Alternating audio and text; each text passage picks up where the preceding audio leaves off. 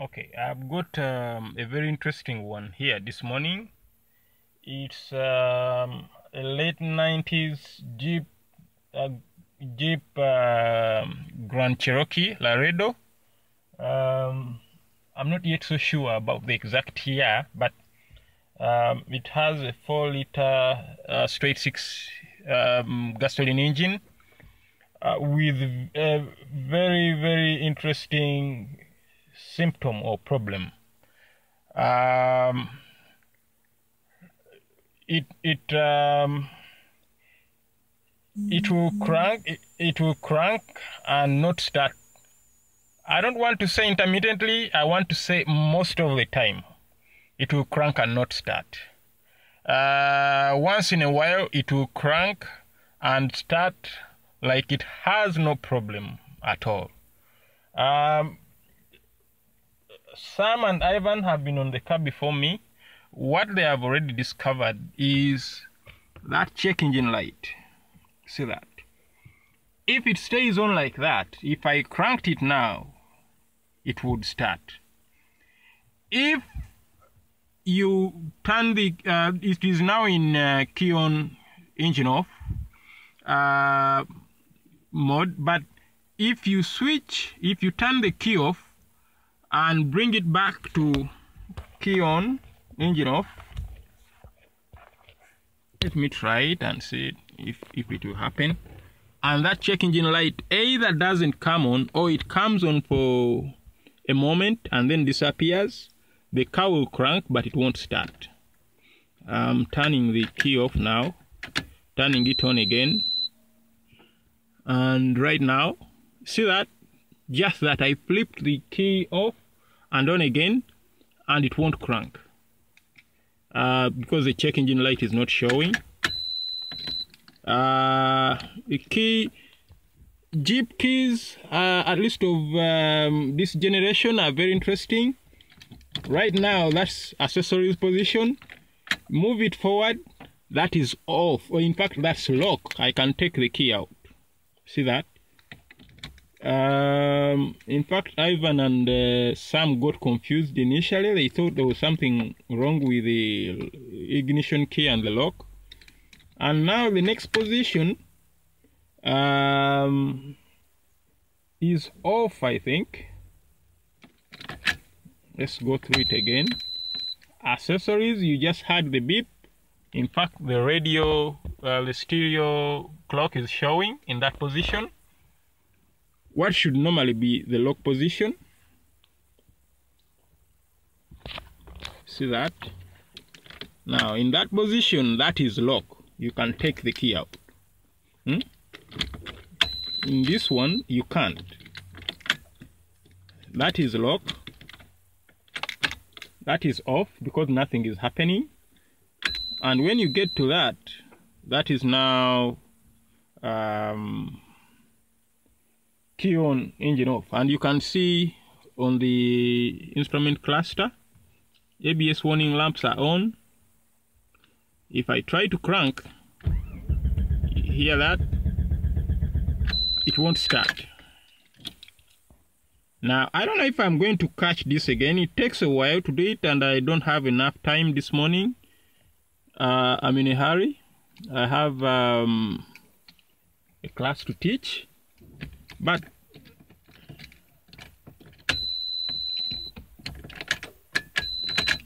I'm going to lock it.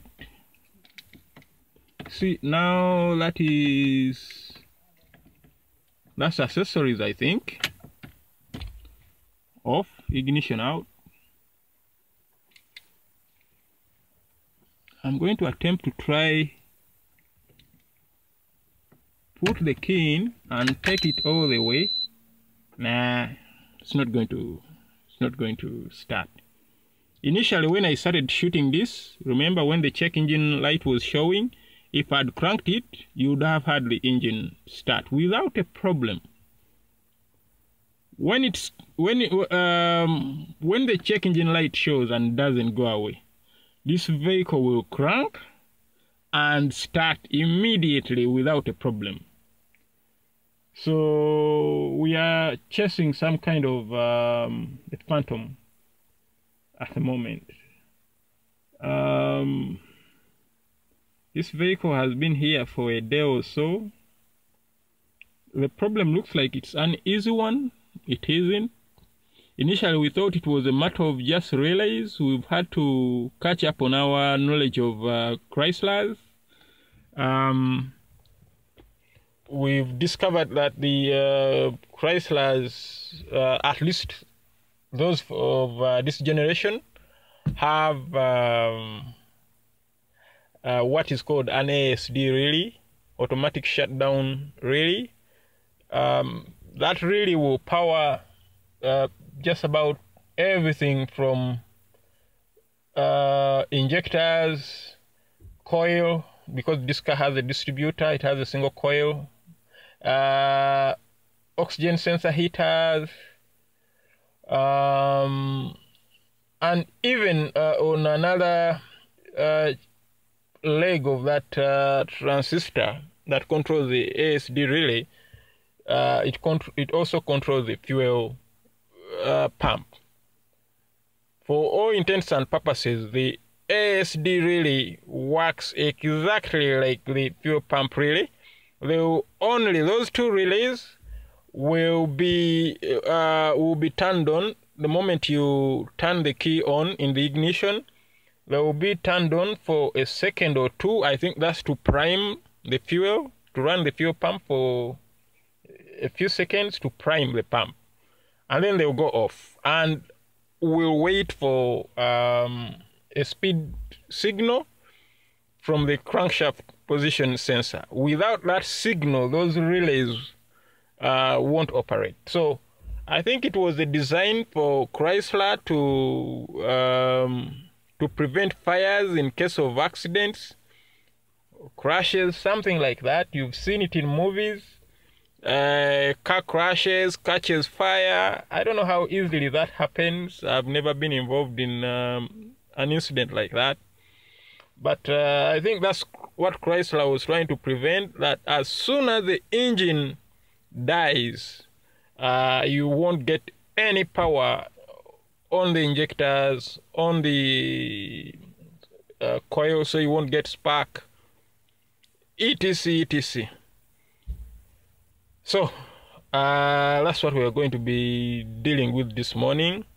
I'm going to go out to the engine control module because it is in the engine bay and try to test for test the powers and grounds. I think that's a bit of a routine, and then I'll see how far I get from here.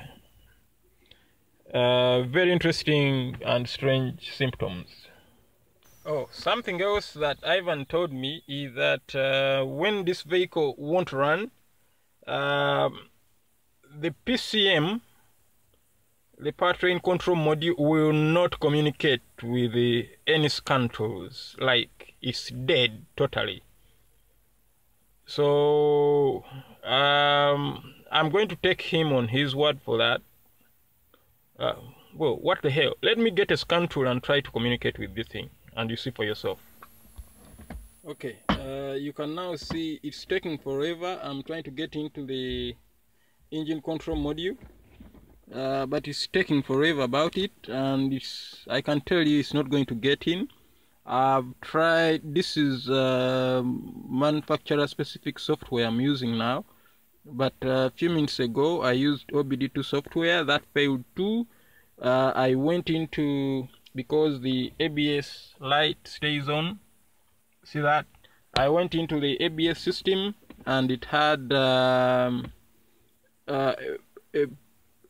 fault code for left front wheel speed sensor. I think there is a fault on that. That's why that light is staying on. So the diagnostic tool can communicate with the ABS control module. On the same DLC, it should be able to communicate with the engine control module. And as you can see, it's not going to communicate for sure. And it does intermittently when the check engine light shows like it should before you in key on engine off. It actually cranks. if I see the check engine light staying on, I'll attempt to get into using the scan tool to get into the engine control module again and show you that it does communicate. So we have a situation where the check engine light is not showing, engine control module is not communicating. That tells me initially, it makes me suspect if the engine control module is alive. A quick test for that, to prove that, I'm going to go under the bonnet and try. I'll look for an easy sensor to get to, probably the TPS, and look for a 5-volt reference, and I'll also test for the sensor ground at that same connector. Look, it says unknown variant, yada yada yada. Basically not going to communicate. Yeah, looks easy but becoming tricky. Okay, next thing to check, according to the wiring diagram, we have 3 connectors here. 1, 2, 3. I don't know if you can see them properly, but there is a black one, a white one, and a gray one. The black one is A. Now, according to the wiring diagram, Ivan,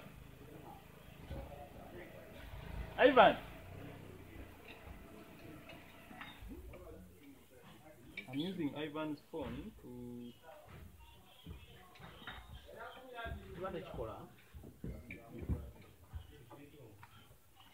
I sent Ivan a copy of the wiring diagram because I'm using my phone now to record this, so I can't show it. I can't read it at the same time as record.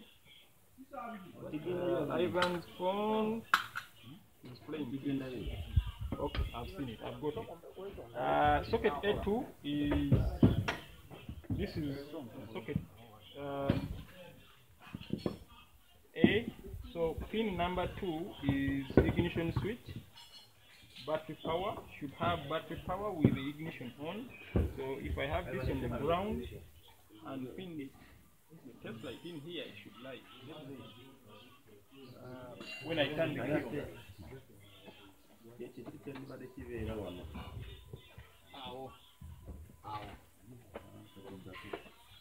Key is on, but I don't know if you can see this brightly on the camera, but the light is showing.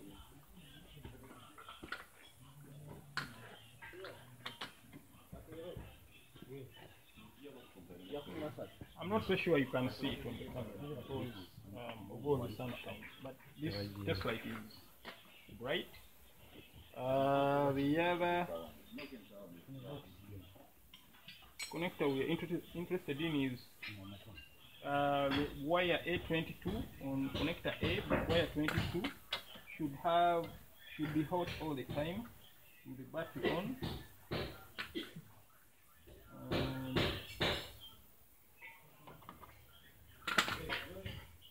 Yeah, it is. And it's not affected by activity on the key. I could show you this.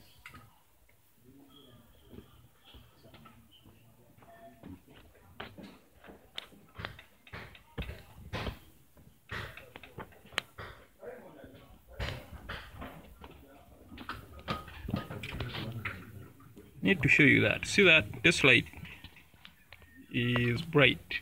If I took it out, you see it goes out. Put it back. I put it back and you can see it's bright. I take it out.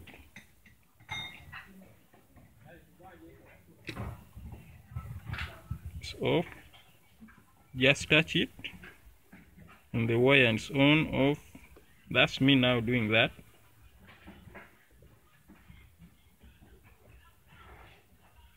So we've got power there.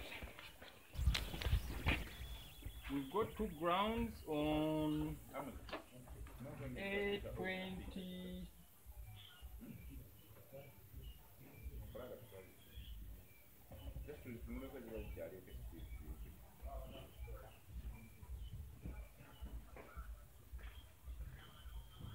831 and 832. Just light on battery positive terminal. 831, light is bright, so the background is good. 832, light is bright. So as far as I could identify the power and ground sources for this computer, they are good. I'm not very sure though, because of this type of thing. Maybe we are losing, when we put this back, maybe we are losing some connectivity when we put it back. But I saw 5 volts sensor voltage reference on both the map and TPS sensors with the key in the on position, so that tells me the computer is alive. But for some reason it won't turn on the check engine light, it won't communicate. And when you crank the key, the car won't run. So I need to find out what else we are missing. According to the wiring diagram, I need to check that the ASD relay and the fuel pump relay are working. On this is the ASD and this is the fuel pump relay. I'm just going to touch them and try to listen to them when I turn the key on and off to feel if they are striking. And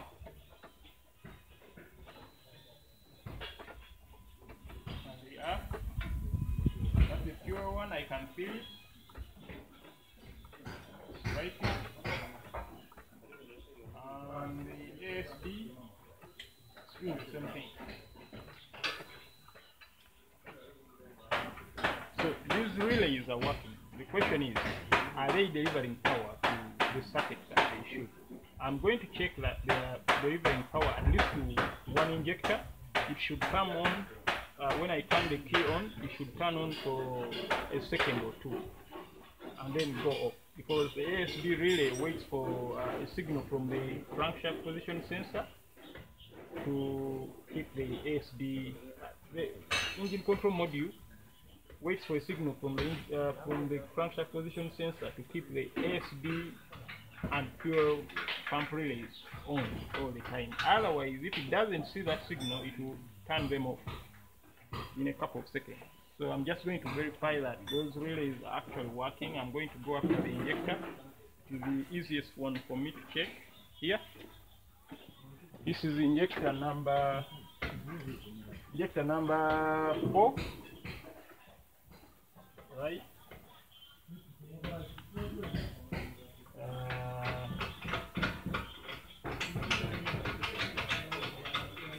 I'm not sure at this point which terminal I'm connected to.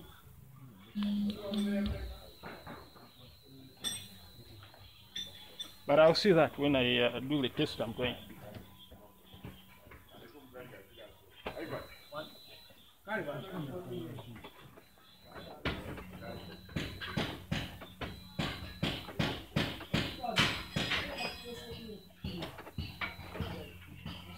Okay, I saw for a moment, for a second, I saw that injector, I saw this light flash.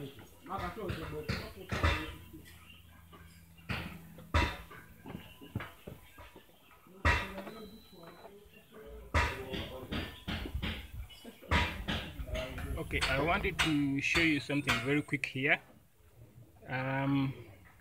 I'm trying to find out if the ASD really actually works. Although I can hear it strike, I'm trying to verify that it's actually working. The computer engine control module is turning it on. So I'm on injector number 4. if you follow that gray wire, it goes all the way to the test light on the negative battery terminal. And the lighting here is very bright, the sun shine is very bright, but I want to keep you focused on the test light around there. That's where the lamp is. What I'm looking for is when I turn the ignition on. When I turn the ignition on, I want to see that test light come on for a second or two. That will confirm that the ASD relay and the fuel pump are actually working, not just striking, but they are working. Their circuits are fine. Okay, key on.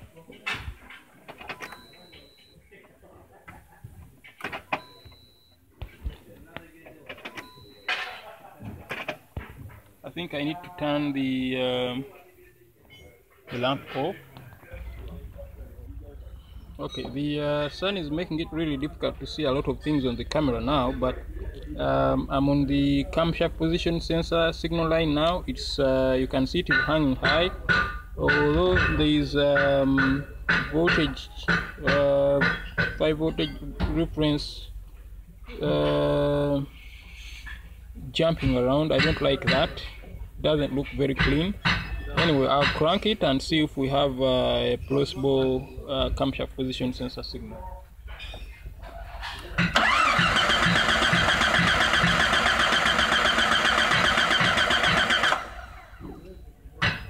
And as you can see clearly, well, I don't know how clear it is on the camera until I start editing it, but I definitely have a crankshaft, rather a camshaft position sensor signal of sorts. I'll do that again.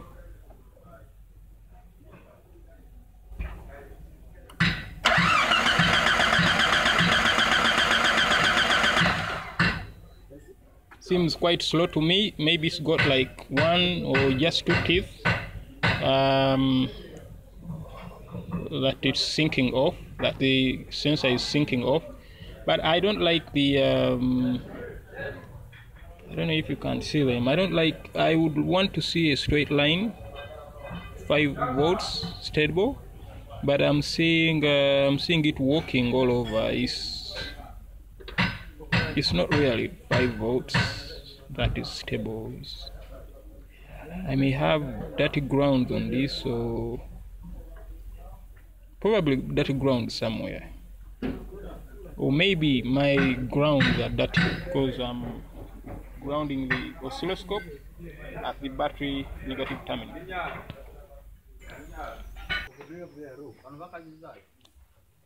Okay, now on the crankshaft position sensor. I'll try to crank the vehicle so you see for yourself.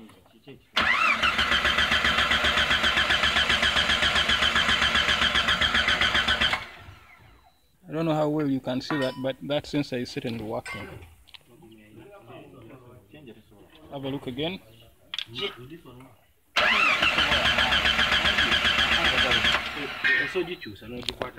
My hands were a bit shaky in that shot. I'm going to repeat it.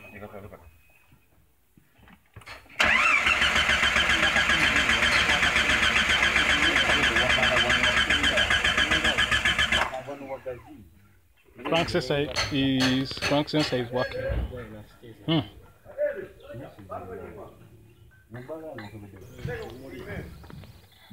Okay, this is our arrangement for checking spark. We have the ground connection of the test light onto the negative terminal of the battery, and we have the test light pin just peeping at the coil terminal. Ivan is going to crank it for me so you can see that we actually don't have a spark.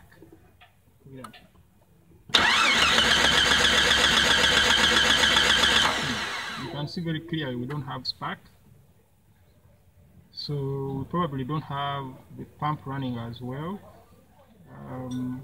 At this stage it is beginning to look more like a computer problem, a PCM problem. Okay, the next step now is I just want to check the signal line of the crankshaft position sensor and the camshaft position sensor. I saw signals at a connector very near the sensors. I saw signals on both lines. So I have cam and crank position signals from the sensors, but I need to be sure that those signals are actually getting to the computer. So looking at the wiring diagram, my next step was to look up the terminals for the respective signal sensors, rather sensor signals, and prove that these signals are actually getting to the PCM. So for this one, I'm going to use an ohmmeter, because I mean it's just they're just signals, so they're not they're not really loaded circuits. They're just voltage sensing circuits. So I don't really need to load test them, so to say. I just need to prove that there is continuity from the sensor there, that the camshaft position sensor signal line, hope you can see it, and it terminates at terminal 18 here, which is that. I think you can hear the multimeter, and now I will do the same for the camshaft position sensor signal, which is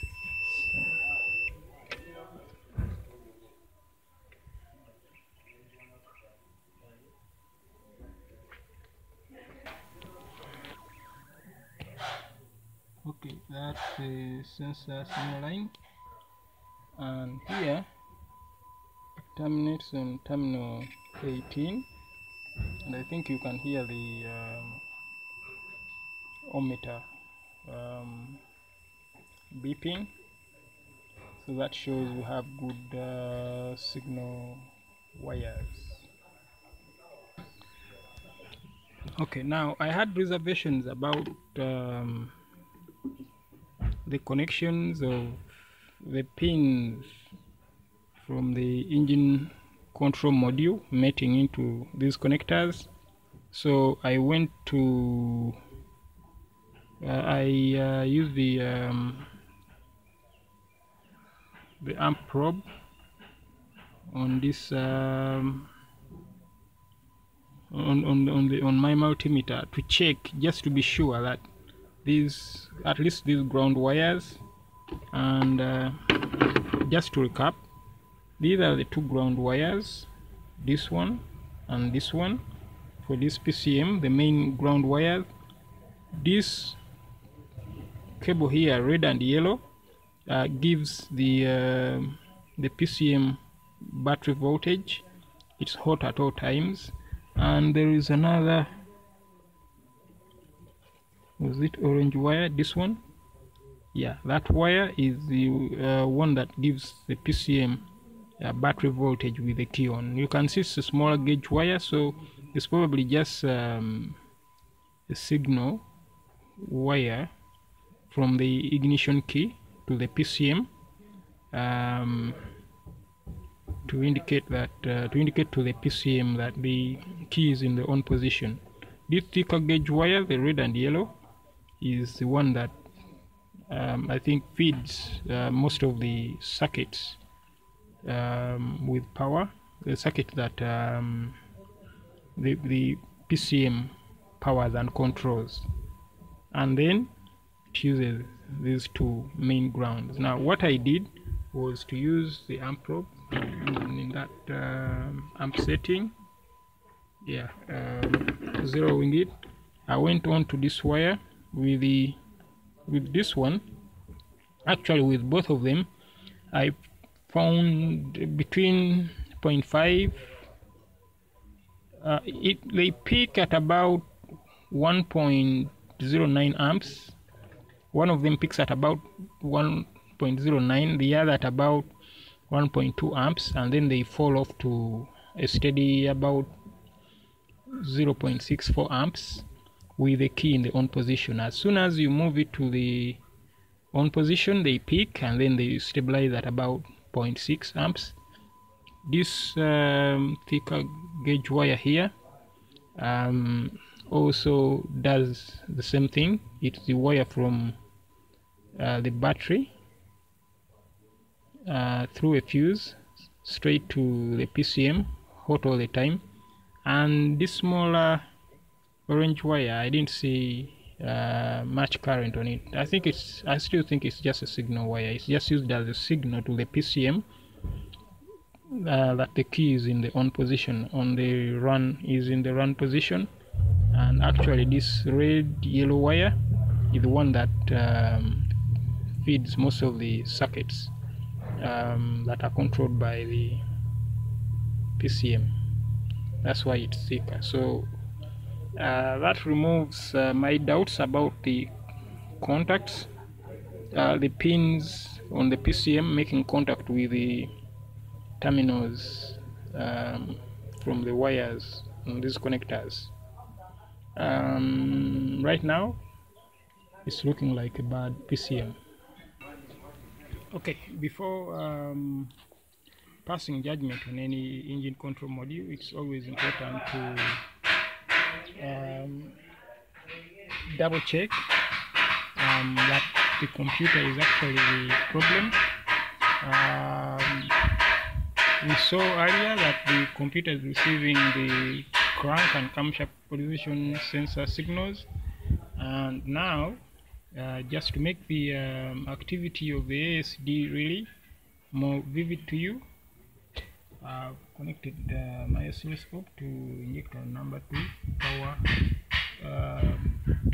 wire here, and that's the oscilloscope right there. I'm going to turn the key on for you.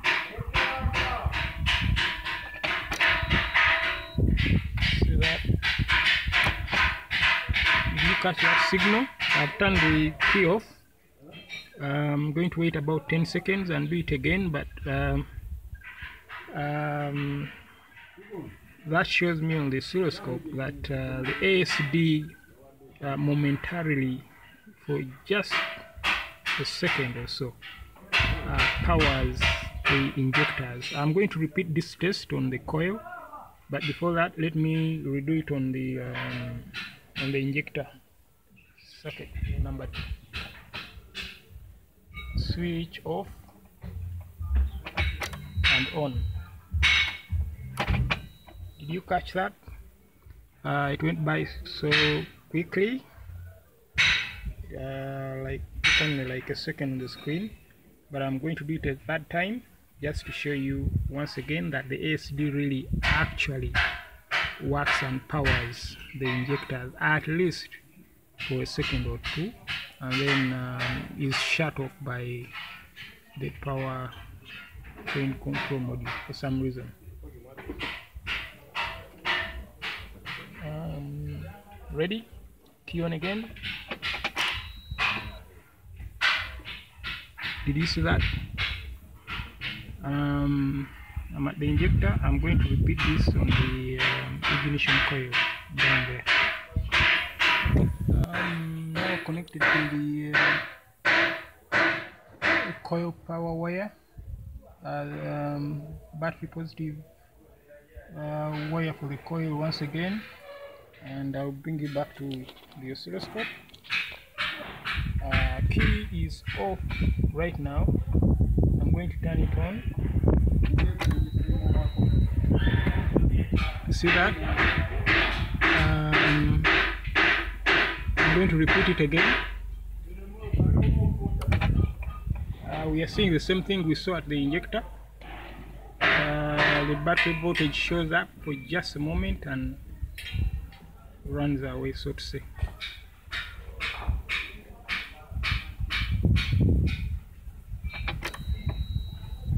See, there it is again. I've just turned the key on. I'm going to do it a third time.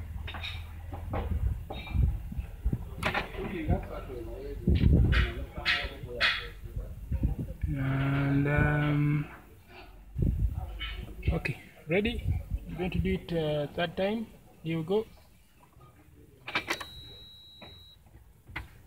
There, did you see that? SD and fuel pump relays are working fine. For some reason, computer turns on the these circuits, turns them off. I'm going to try to crank again so you see that when it should return the power all the time with a crank signal, it doesn't.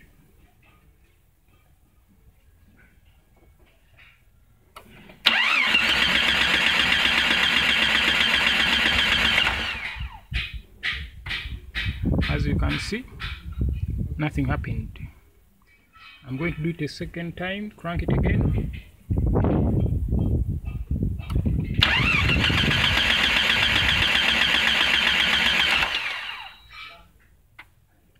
And it doesn't. Once again, to prove that the power control mode is in charge of this relay, ASD relay, sitting right here. I'm going to turn the key off for about 5 seconds and then put it in the on position, and you see that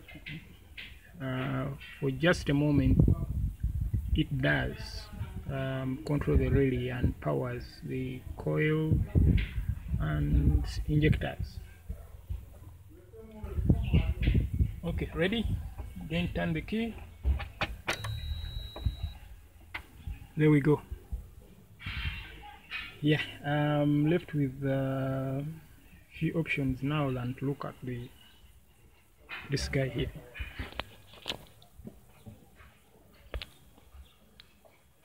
That guy there, powertrain control module.